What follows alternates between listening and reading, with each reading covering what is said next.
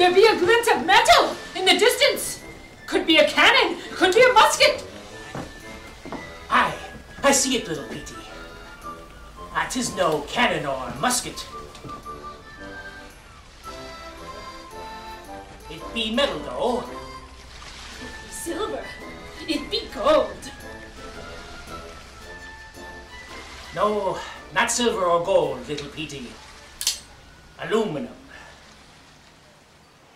Who's the chef that you know? It's Chef Bill. Hello friends, Chef Bill here.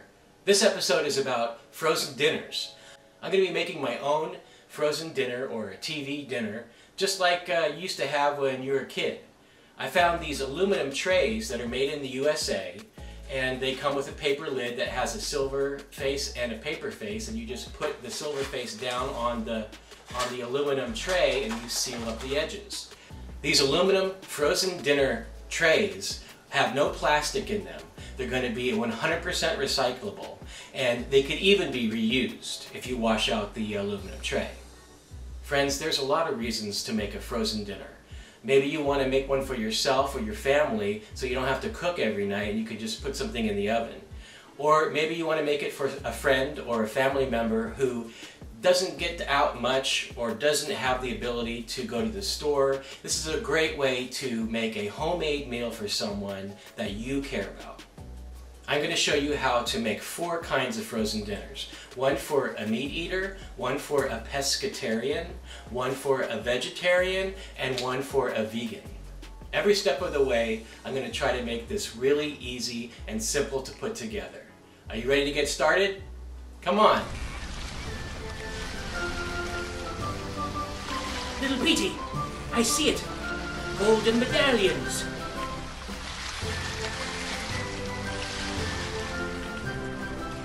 Dozens of gold medallions.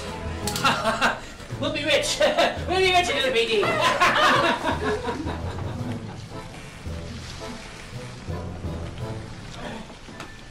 There's no golden medallions in this kitchen. I used turmeric to make the ravioli dough look like gold. I'll show you how I did it. Come on. We start with 2 cups of all-purpose flour.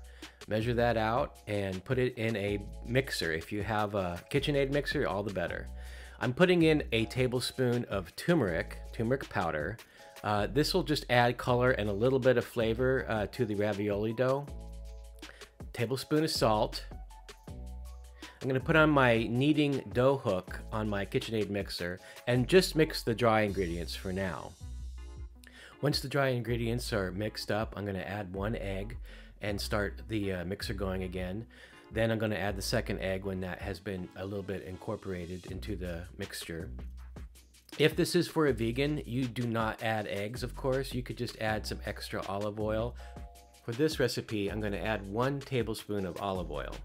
You could add more. You could add soy or plant-based margarine as a non-dairy alternative.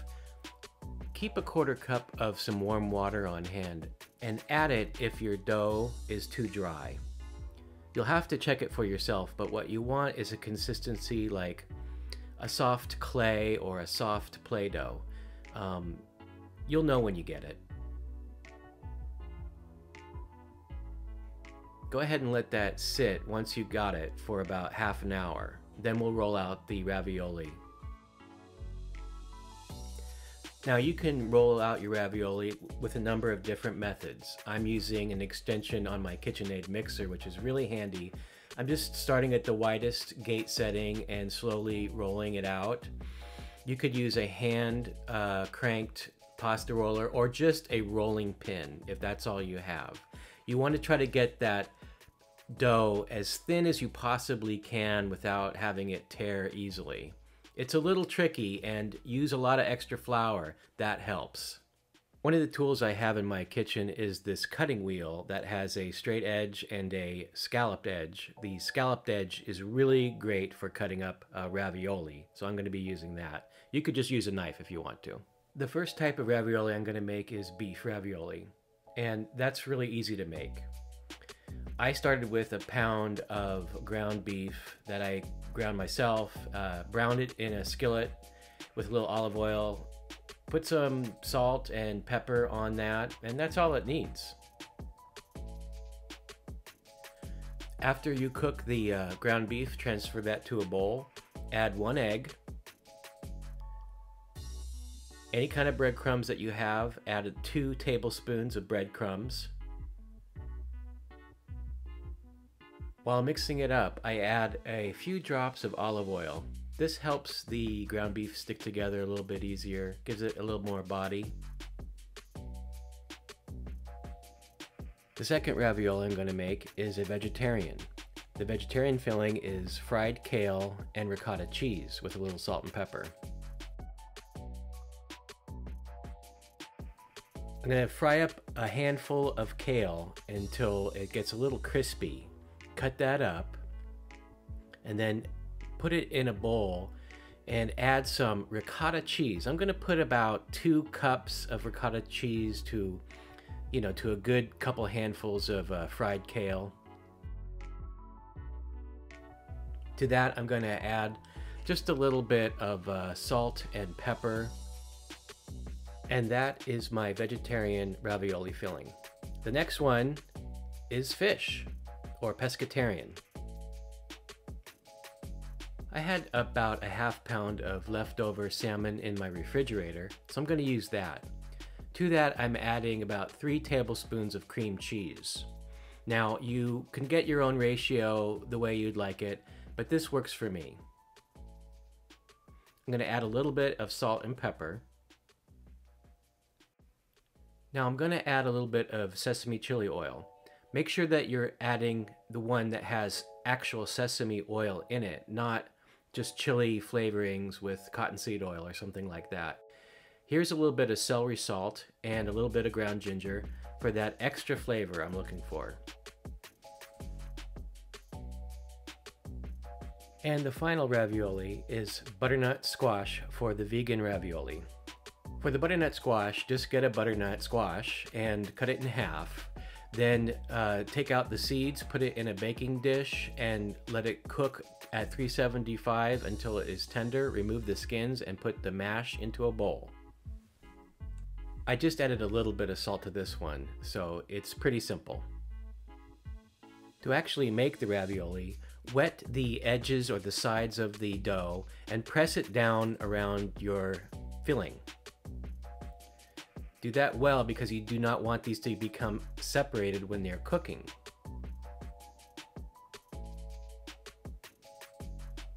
Now I'm taking my knife. Again, you could use a regular knife. I like the treatment of the scalloped edges on mine. And that is it. Now we have 4 different types of ravioli. A meat, vegetarian, pescatarian, and vegan.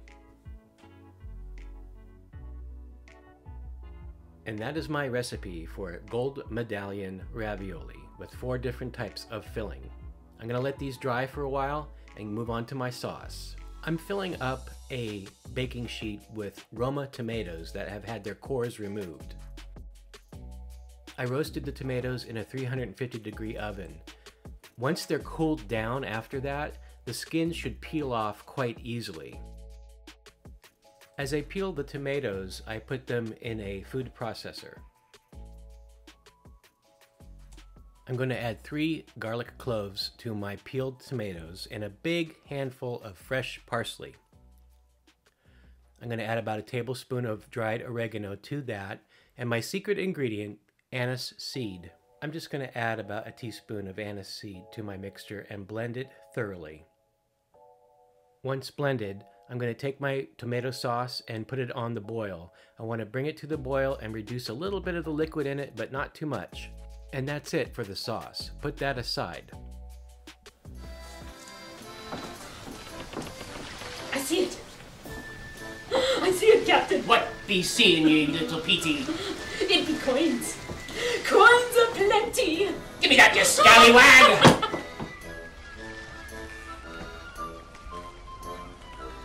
I see it! Coins aplenty! Coins aplenty!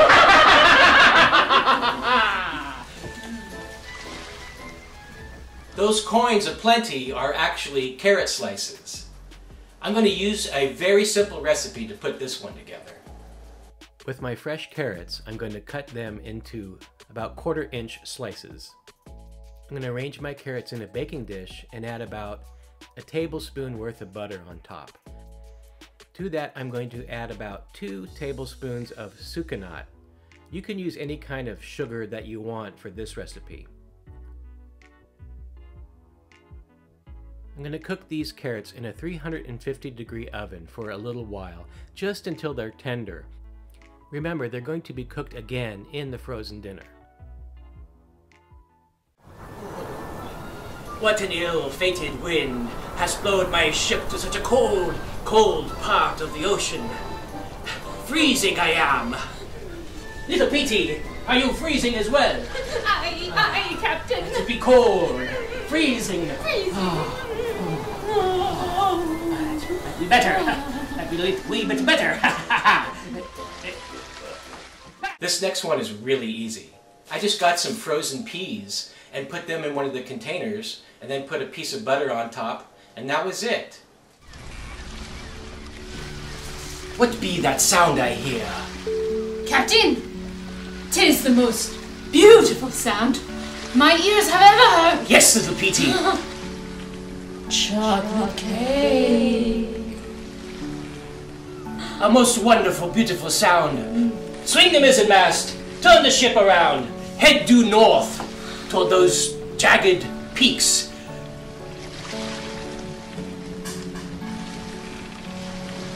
Chocolate cake. Little Petey, I must find the source of that sound. It's delicious. It's scrumptious. It's what I must have. Closer, closer to the rocky shore. We're almost there, little Petey. We're almost there. Friends, don't worry. I haven't forgotten about dessert. I'm going to show you how to make a vegan chocolate cake that will be amazing, and it's so easy to make. I'm going to use the metal container to bake it, take it out of the oven, and then let it cool down, and then I build my frozen dinner after that part is done. It's so simple. I'm going to use my mixer again and start with 1.5 cups of all-purpose flour. Then I'm going to take a teaspoon of baking soda and add that. Now this is a vegan recipe, so we're going to be relying on baking soda and baking powder.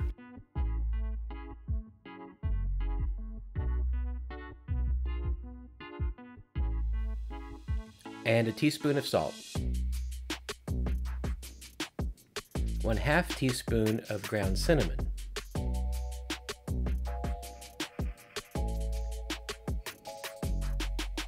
Now this is the important part. We have Hershey's cocoa. This is unsweetened, you know, there's no sugar in this, it's just pure cocoa. So I want to add 2 big tablespoons of that to our mixture. Now 3 tablespoons of sucanat, and you can use any sugar that you like. Brown sugar would probably be good, but this is a natural sugar and it'll do well in our recipe. I'm going to throw in 1 banana as well. Now I'm going to mix the dry ingredients with the banana until they're incorporated. 1/2 cup of water, 1 teaspoon of vanilla extract. Now I'm going to add a couple tablespoons of a plant-based margarine. It's a non-dairy butter, and this will again sort of help us because we are not using eggs. Now mix everything well until you get a cake-like batter consistency. If it's too dry, you can add a little more water. Now we get our container. I put a little melted soy margarine in the dessert compartment and filled it to about halfway. It'll rise in the oven, so we only want it to go halfway for now. Putting it in a 350-degree oven. Put as many as you're going to make frozen dinners. I'm going to make 2 this time around. Now when it's done, it'll rise, and you'll know it's cooked all the way through by placing a small stick or something like that into the middle and pulling it out clean. I'm going to dust my vegan muffin with a little confectioner's sugar while it's still warm.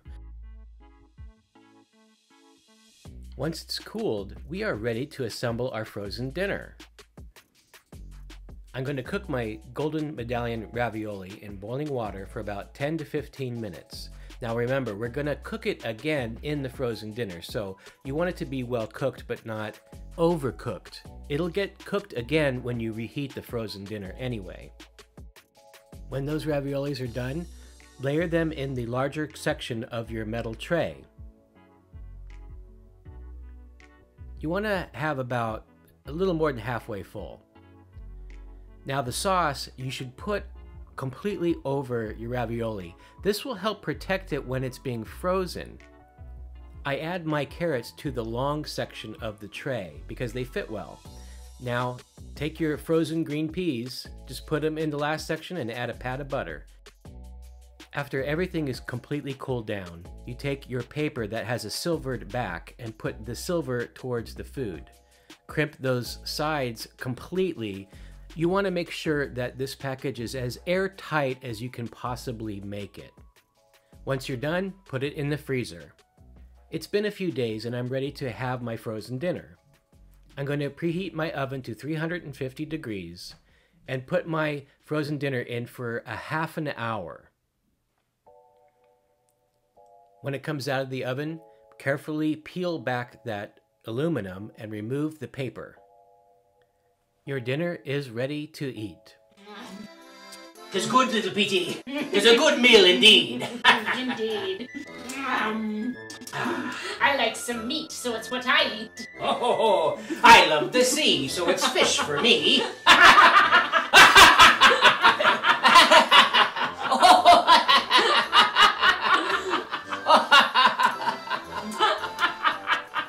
Well, friends, I hope you have enjoyed this journey. And I hope you have been inspired to make your own frozen dinner. Make it for yourself, your family, your friends, or whomever you think would appreciate a homemade meal from you. Until next time, happy cooking from Chef Bill.